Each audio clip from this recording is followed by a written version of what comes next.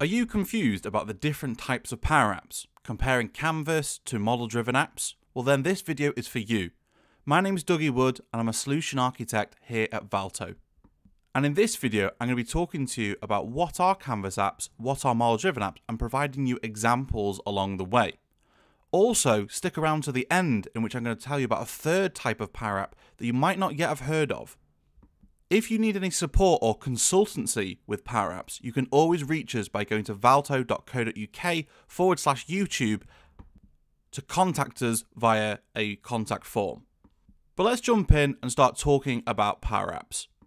So the first type of Power App that we're going to be talking about is Canvas Power Apps. So Canvas Power Apps, to be honest, when everyone mentions Power Apps, usually I tend to find 90% of the time what they're talking about is Canvas Power Apps. Although there's three different types of Power Apps, Canvas apps seem to be the most commonly used and referred to when we use the term Power Apps. The purpose of a Canvas Power App is to digitally transform business processes using low code. So, for example, that screenshot we can see here, all of this has been technically built from a blank canvas, hence why it gets its name. It allows you to build apps with a kind of drag and drop approach. Now, the benefit of a Canvas Power App is that you can literally design it to be almost however you want. A lot of Canvas apps do look very similar, and that's because people tend to just use the kind of native functionality of the page without actually trying to customize it to make it look and feel a little bit more aesthetic or more towards their brand.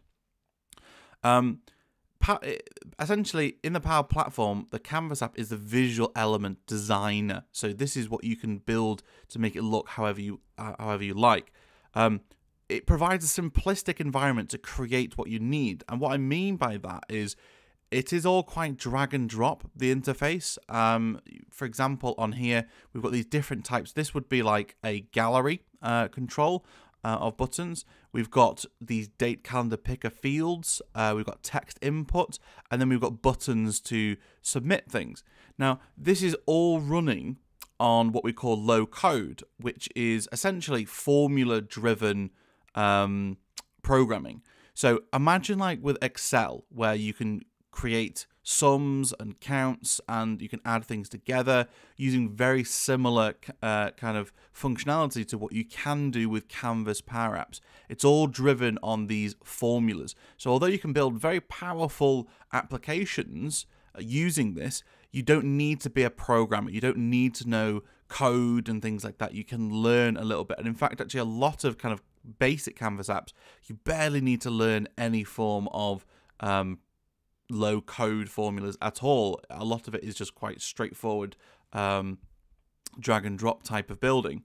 So I just wanted to jump in and show you a little example of a Canvas Power App that we've built here at Valto, and we also resell it to our customers because everybody needs a leave request system inside of their organization.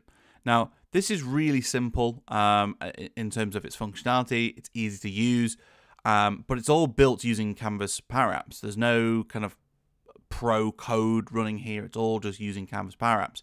It's quite a simplistic thing. We can create new requests. We can pick from categories, which is actually pulling from a SharePoint list of categories. Depending on which category you choose, it will show and hide. Say, for example, with holidays, we have an entitlement, whereas with sickness, we don't actually have an entitlement. We can just see how many days we've taken off in that period of time. We can then select the date when it's to and from. We can select full days or half days and put in some details in here. And also we have this option here to book on behalf of another user, which actually is only available to certain people, again, based on a SharePoint list, which says who has available to this feature. So this would be great for something like an office manager. So when people are calling in sick and then an office manager needs to book on behalf of somebody, or a PA booking holiday on behalf of somebody.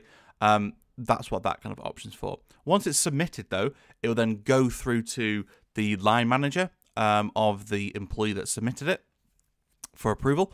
And essentially that could either, again, it could be something that is from a SharePoint list, or you could look up the line manager field inside of Active Directory.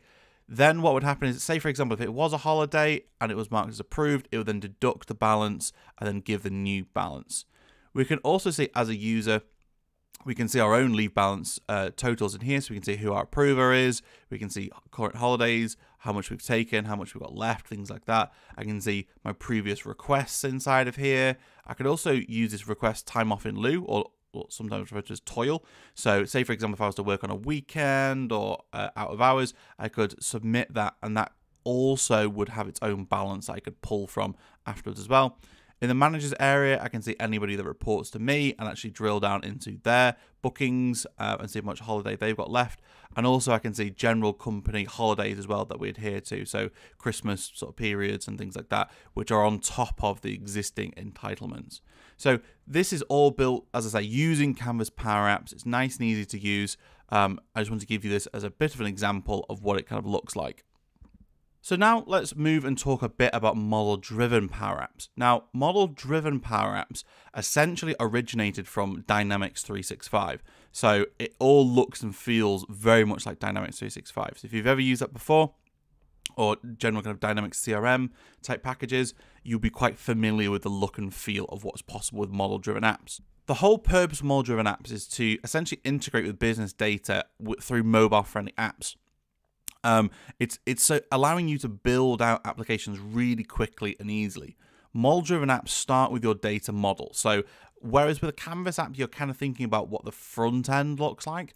With model-driven apps, you're really hyper-focusing on what the back end looks like, and you're focusing on the tables, the relationships with the data, and essentially when you're building a model-driven app, 90% of the model-driven app you're building in the background first with your tables and relationships, and then right at the last minute, it all comes together from those Dataverse tables to build out the forms, the views, and other key kind of components that you need to build out the app. Model-driven apps quickly generates the user interface that again is natively responsive. But the big but is that model-driven apps, it will only ever kind of look like this functionality. Essentially, it's a set of kind of widgets you can put onto the page, and it always looks very, very similar. There's pros and cons to that. What you tend to find with model-driven apps is you get less kind of user interface bugs to a certain extent, because if you imagine with Canvas Power Apps, you're literally building everything from the beginning. And what I mean by that is, like, with a model-driven app, you essentially can see it builds out like a table, a list. It builds out the kind of forms natively for you, and all the kind of buttons which navigate you and move you around between those different things. They are all essentially built ready for you, ready to go. So let's jump in and take a look. So here's a really simplistic, basic example. Obviously, you can go a little bit more advanced with these types of things, but I just wanted to quickly show you a sort of example of what a model-driven app looks like. Typically, you would always have access to the tables for the model-driven app on the left-hand side. So in this case, this is a mocked-up proof-of-concept incident app. So if there was an incident in the workplace, rather than logging that into a paper logbook, essentially, this is allowing us an area that we can go and put this in digitally. And this literally, I mean, it spun up really quickly. It was much quicker to put together than if we were to build it as a Canvas app. So we create our instance table, which just has columns like full name, the date of the incident, the body parts, when it's created, things like that. And we can see this is a record in that table, which we can open up by double clicking, or we can click on new to create a brand new record. This then takes us to a basic form, so we can put in details into here. So we can put in someone's name, the full name, the date of the incident, the body part that was injured, things like that. And we can kind of add new fields into here. We can do things like what they call business rules, which is where you can make certain fields required dependent on other fields, or we can show and hide fields depending on other fields, which is really useful as part of that data capture piece. Because essentially, model-driven apps, they're usually used by kind of, let's say, for example, like a IT support desk or customer service desk where people are ringing in and the customer reps are taking kind of records and they're kind of making a log of an incident or an issue or something like that.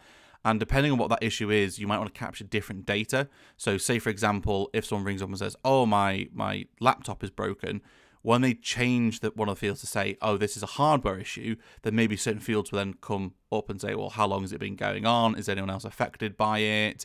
Blah, blah, blah. So those different fields, so that might be a totally different than if there was an incident that was related to, say, like something else was broken, a sink was broken in the kitchen or something like that.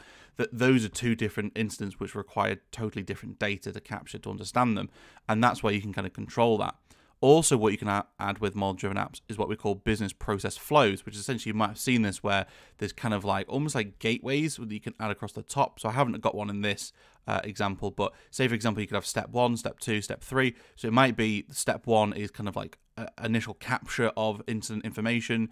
Step 2 is the investigation stage. Step 3 is summary and resolution stage. And then step 4 is completed and closed stage. And then you can move it between those different stages. Again, at different stages, you could have different fields which are required to make sure they're captured as you move through those different stages. So essentially, that is what a model-driven app is. They all look very, very similar in compared to Canvas apps, which you can completely customize. Also, in model-driven apps, the licensing is slightly different in the sense that you do need a Power Apps Premium license for a model-driven app, whereas with Canvas apps are included as part of most of the Microsoft 365 licenses that people have. So that's another reason why you tend to find a lot more people are using Canvas apps and model-driven apps. One of the other pros of model-driven apps, as I say, is it's much quicker, more reliable to build than Canvas apps. So if you wanted to get some apps off the ground quicker, then model-driven apps is probably going to be your preferred option. Now, I did promise there's a third type of Power App that I'm going to tell you about, but first, I just want to ask a favor. If you're enjoying this video, please like and subscribe to our channel, and also turn on the bell notification for notifications related to new videos that we're posting. We're trying to post videos every week, and we also include deep dive webinars as well on a monthly basis. If you need any help at all with Power Apps, you can contact us by going to valto.co.uk/YouTube. There's also a pinned comment, and a link in the description of this video. Now, although not included in the title of this video, I have to tell you about Power Apps Pages. This was formerly known as Power Apps Portals.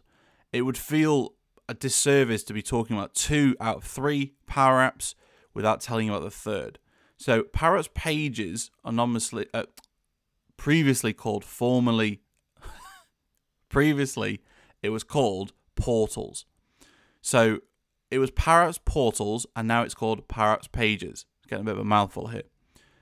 It allows you to build anonymous portals, which are essentially websites, which can be surfaced from search engines like Google.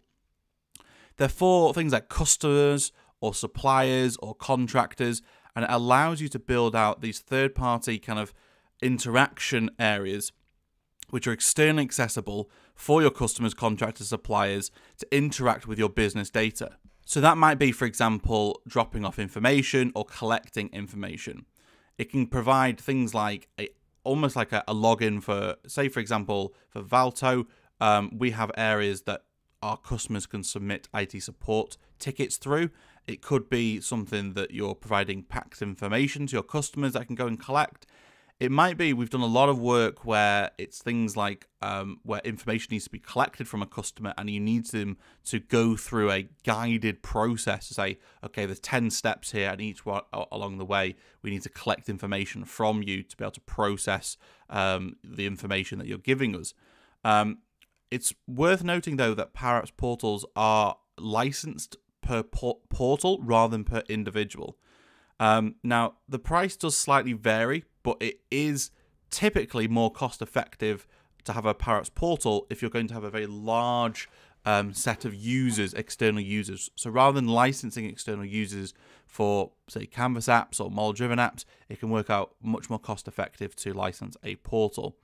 All the data lives inside of Dataverse, so just like with model-driven apps, that all the data is stored in Dataverse, and in fact, actually, there's no other option for model-driven apps or for Power Apps Pages to store their data other than in Dataverse. So you do need, say, a premium license to access that data.